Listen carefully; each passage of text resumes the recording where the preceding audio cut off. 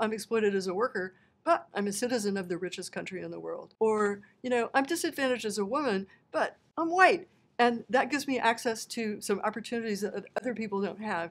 So what that means is that when people are thinking about different political strategies, it's a very complicated picture, like, oh, maybe I have something to gain from more reproductive rights, but oh, maybe I have something to lose from the destabilization of the status quo. My name is Nancy Folbre, and I am a professor emerita of economics at the University of Massachusetts Amherst, and a director of the program on gender and care work at the Political Economy Research Institute.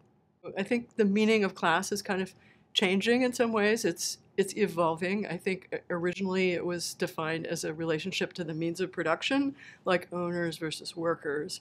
But there's kind of an analogy between that definition of class and some definitions of other socially assigned groups that have experienced pretty hierarchical inequalities. Like you could think of women and men as groups defined by a different relationship to the means of reproduction. Or you could think of racial ethnic differences as a relationship to a means of kind of cultural identity and distribution of resources outside the market and inside the market. So what I try to do in my work is think about both the parallels between different forms of group inequality and also the overlaps and the intersections. And the end result is a picture of inequality that's more complex and I think more resilient, but perhaps in some ways also a little bit more vulnerable to critique. You're asking me how economic oppression differs from social and other, well, sometimes people put it this way, there's a difference between economic exploitation and social or political oppression.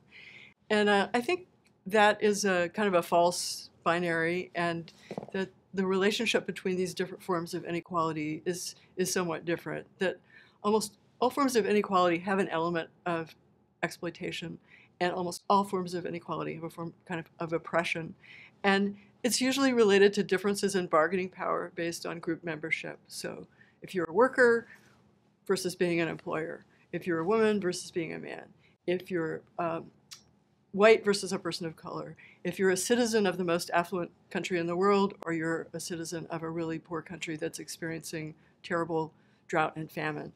So in every case, it's not a characteristic of you as an individual. It's something about your place in the structure of society and of the distribution of wealth and power.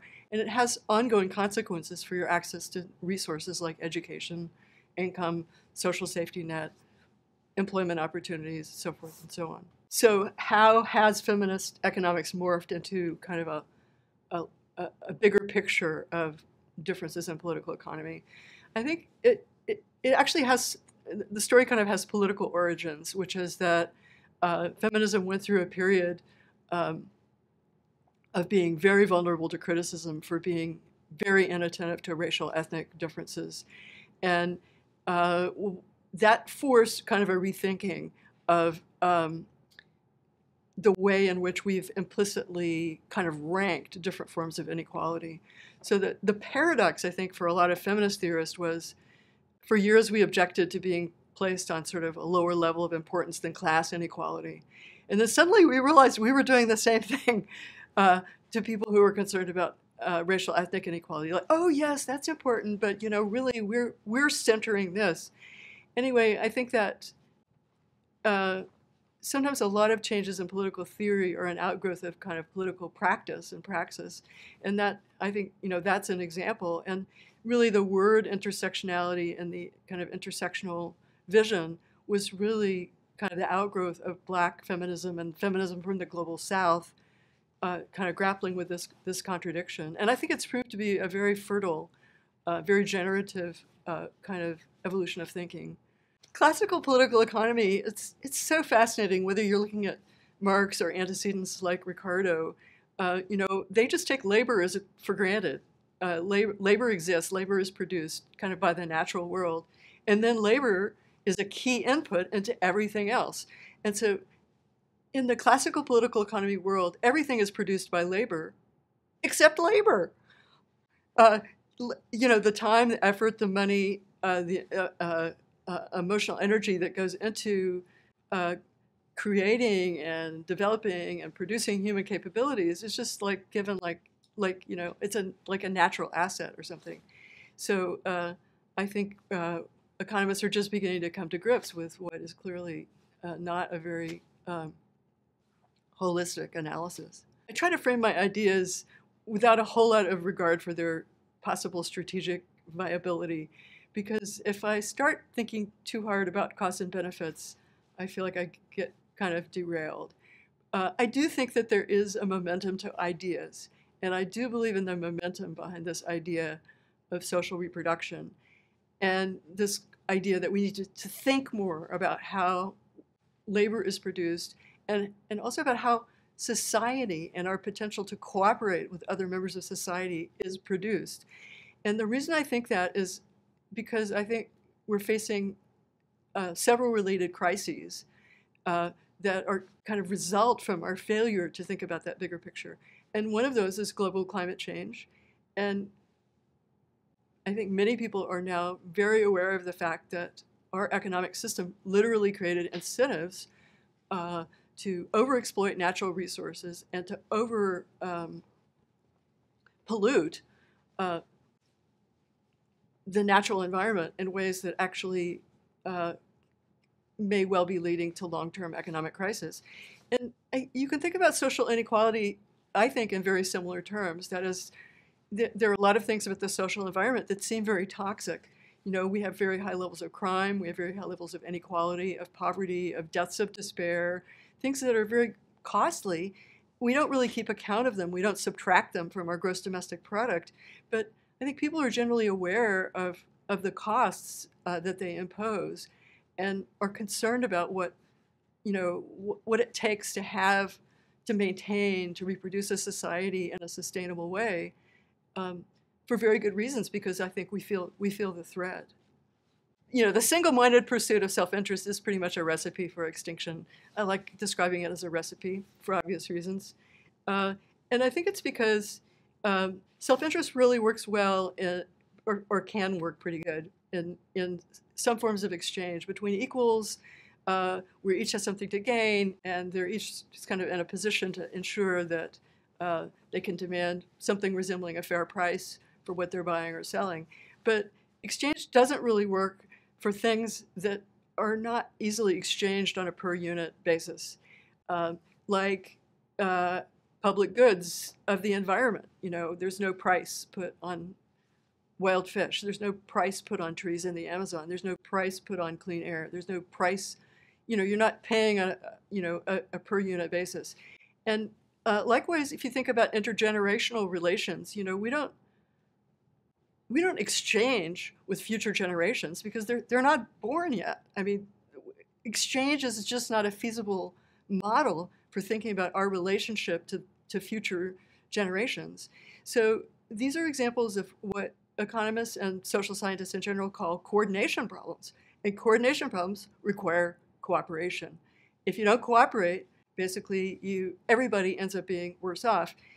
And don't get me wrong, it's always been true. There's always been coordination problems. This isn't like a new phenomenon, but it's become a much more serious problem because we've been, you know, a lot of our success, measurable success in the market economy has come at the expense of unpriced natural assets and unpriced natural processes and social processes. And so you know, it's kind of a paradox that our abundance has been purchased at a pretty high price, and now in order to kind of pay that price and move on, we need to get together and agree on what to do about it on a global level. I think that's, you know, that comes through very, very clearly in discussions of climate change, but it's also very, very, very true about the social climate as well. If the 1% were all we needed to worry about, if that was the source of all inequality in the world, it would be really easy to organize against them and to establish a more egalitarian and more cooperative system. But that's not the world we live in. We live in this world of very complicated overlapping hierarchies in which almost everybody is in a somewhat contradictory position. Like, oh, I'm exploited as a worker, but I'm a citizen of the richest country in the world. Or, I'm disadvantaged as a woman, but I'm white. And that gives me access to some opportunities that other people don't have. So what that means is that kind of when people are thinking about different political strategies, it's a very complicated picture, like, oh, maybe I have something to gain from more reproductive rights, but oh, maybe I have something to lose from the destabilization of the status quo because it might diminish other privileges that I enjoy. And so I think it has an immobilizing, I mean, you could argue that it has a stabilizing effect. And I do think it helps explain why hierarchies tend to persist, is that everybody is kind of, not everybody, but a lot of people are locked into a system where they're really afraid of losing something as the price of gaining something. And one of the really important points of economic psychology is that we all are very loss averse.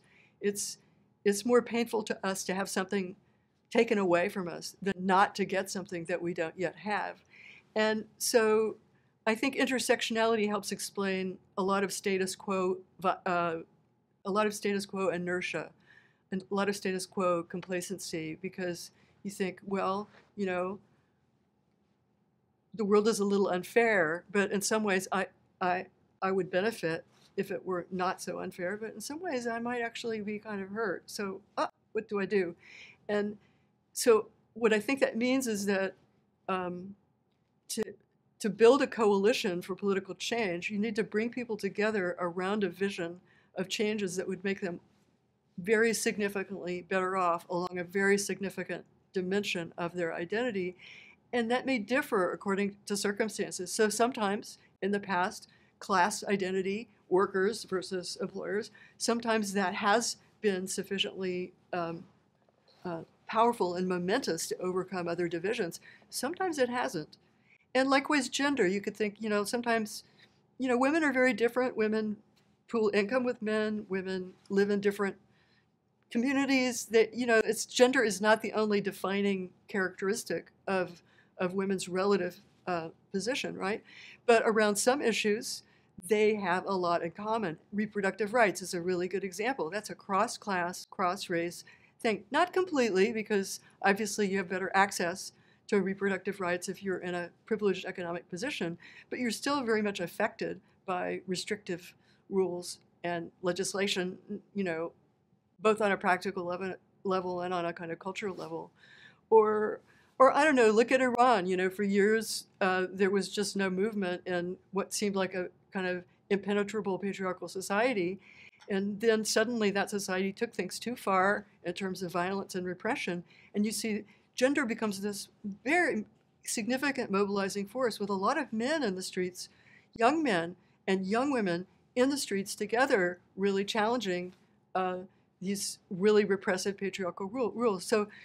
So that's, I feel like our job as social scientists is to try to better understand why coalitions coalesce in certain ways and think how we can use that strategically to move towards a better set of rules for the global economy as a whole that's a lot bigger than, say, just end capitalism or end class conflict. It's got to be something like, we want fair play, we want sustainable relationships, we want an ability to solve collective coordination problems, we want a larger set of ideals about how we manage our relationship with the natural world. And I think that's what's evolving. I think that's what a lot of activists want, and what a lot of activist slogans represent. But I think political economy needs to catch up. Theory needs to catch up to that kind of more decentered vision of a good society. And I think that's what intersectionality helps us do.